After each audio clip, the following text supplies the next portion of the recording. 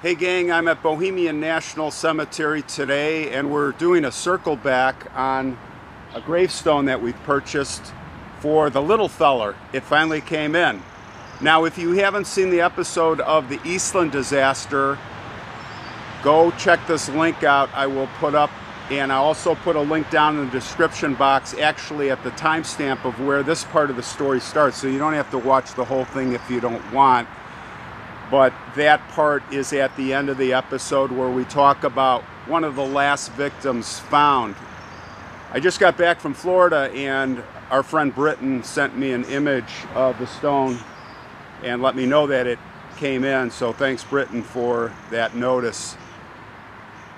Little Willie Novotny was only 7 years old. He was with his family on the SS Eastland, and if any of you know the story, the boat had some weight and balance issues, people running on one side or the other. Anyway, the boat rolled over in the Chicago River and sank with a lot of people inside. It was a cold, rainy day, trapped and drowned. Horrific story. And little Willie, again, you can go to the episode to hear all the details. I'm not going to retell them here, but generally speaking, he was one of the last victims found in the river. His family was found earlier. His sister, his parents, they're all wiped out. There's actually 5 of them here. His older sister, Lily, had died a few years before. And he was nicknamed the little feller. They couldn't figure out who he was. And when 2 schoolmates identified him, his uncle said, no, that's not him. And it took his grandmother to finally come in with he was wearing his Sunday best outfit, as all the others were. It was a big day. They were going to cross Lake Michigan. It was a holiday. It was a company outing. They were, many of them, employees, the families, and they were all dressed, you know, in those days, not like today, even for something that wasn't as big, you would always dress up to your best. And he had these little brown knickerbockers on, and that was really the way they were able, his grandmother was able to identify him. So let me show you the stone. It really turned out good, and I'm really happy with it.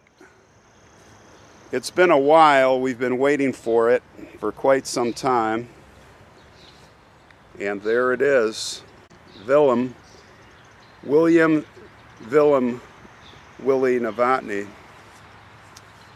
And I had that inscription put here, carried home to Jesus. And I also picked out this babe in the angel's arms. And there it is. There's the picture. Look at that. It's not porcelain, but it is like a, well, actually, you know what? It is. I wanted porcelain, and it actually is. Look at that. That really turned out good. And it's embedded flush with the stone. Very nice detail work. Hats off to Bohemian National Cemetery staff here for making this happen. If you see the episode, you can see where everybody is buried here. So next to Willie on the right is his father. To the right of his father is his mother, and then his sister,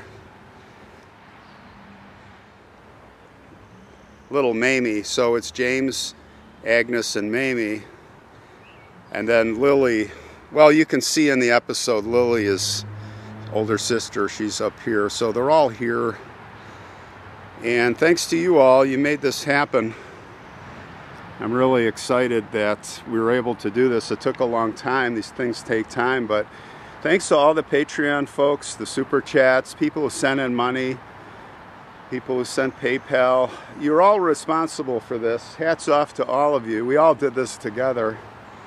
And this will close the chapter of the Novotny family getting Willie a stone. Maybe we'll see about the other family members. You know, I wonder, you think about the pictures of the family, you think about, where are they? You know, the only reason we have Willie's picture is because it was in the newspaper.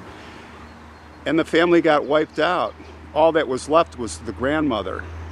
And of course she passed on probably not too much longer, not too much later.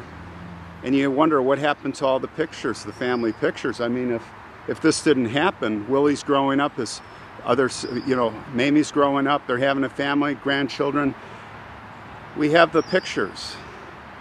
But as I always say, it's lost to the sands of time. So sad. Not unlike all the other families, many of the other families that were wiped out in this disaster. And really not unlike the story that as you look out across any cemetery and you look across all these stones, all of those stories, many of them are lost to the sands of time. We'll never know what happened in their lives, and all the happy days, the sad days, the trips, the accomplishments, the triumphs, the losses, lost to the sands of time.